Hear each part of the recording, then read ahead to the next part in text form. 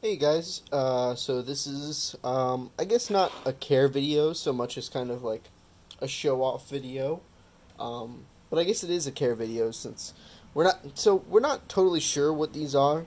They were collected in Corfu, Greece. Our best guess is perracae, and I already did a video on perracae, which you can find if you search all of my videos. But like their exoskeleton matches up with perracaes, so there's their faceplate and reproductive organs. The only main difference is these guys are a different color than the perracae that are in the hobby. They're also bigger. So say your average pill bug, so A. vulgare, the usual size of one is about 1.5 centimeters. These guys get around 2.3 or so centimeters long. So that'll kind of give you an idea of their size. Let's see if I can pull some out for you. There's one. Try and move out of the way.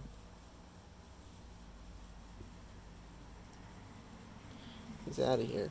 This guy. Let me see if I can find another one that's not so keen on moving all over the damn place.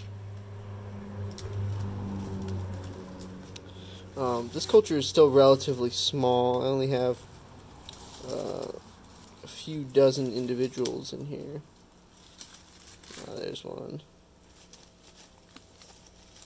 I guess they're all underneath the wood that's at the very bottom. There they are. Sorry I freaked you out, guys. But very perracae-like. An almost Cubaris-like shape. We often call them the poor man's Cubaris, because I think they're really pretty, but they're not quite as striking as the Cubaris in terms of their shape. They still have the similar kind of flat, square head plate that a Cubaris does. If you look on my Instagram, you'll see like way better macro pictures of these guys. I don't know what I did with my phone attachment for my macro lens. Otherwise, I would show you, but this is kind of them.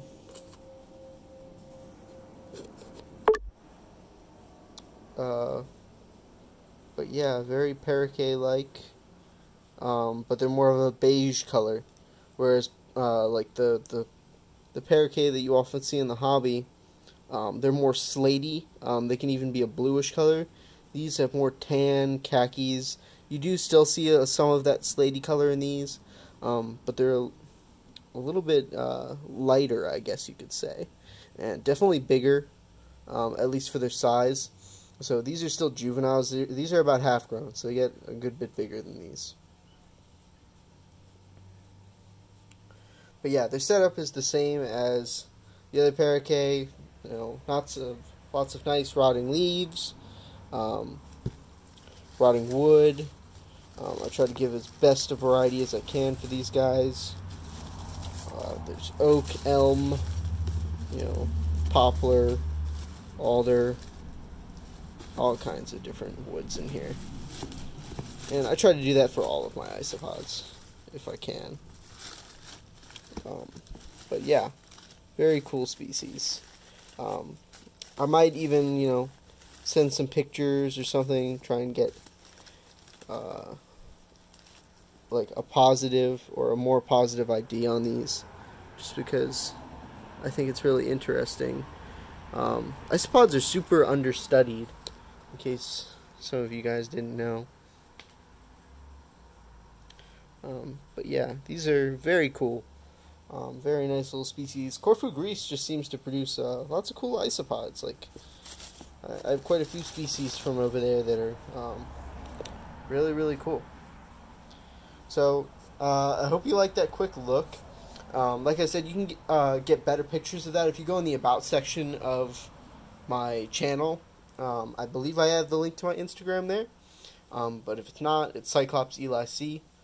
You can see all of my Instagram pictures. I have tons of pretty much every species I keep. And some that I'm keeping a secret. But we'll see. So yeah, like, comment, share, subscribe. If you have any questions or anything, feel free to ask.